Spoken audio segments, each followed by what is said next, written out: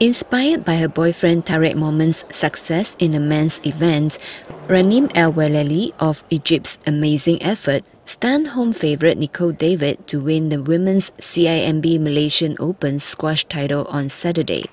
The 23-year-old Alexandria native stormed to a 10-6 lead before Nicol fought back to level at 10-10 in the first set. It was neck and neck for the second set, which Nicol won.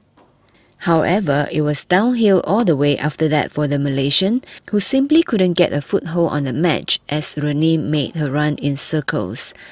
Raneem went on to seal her first ever career win over the six-time world champion with the powerful cross-court volley. It was only her fifth Women's Squash Association Tour title and the first in the tournament that Nicol competed in.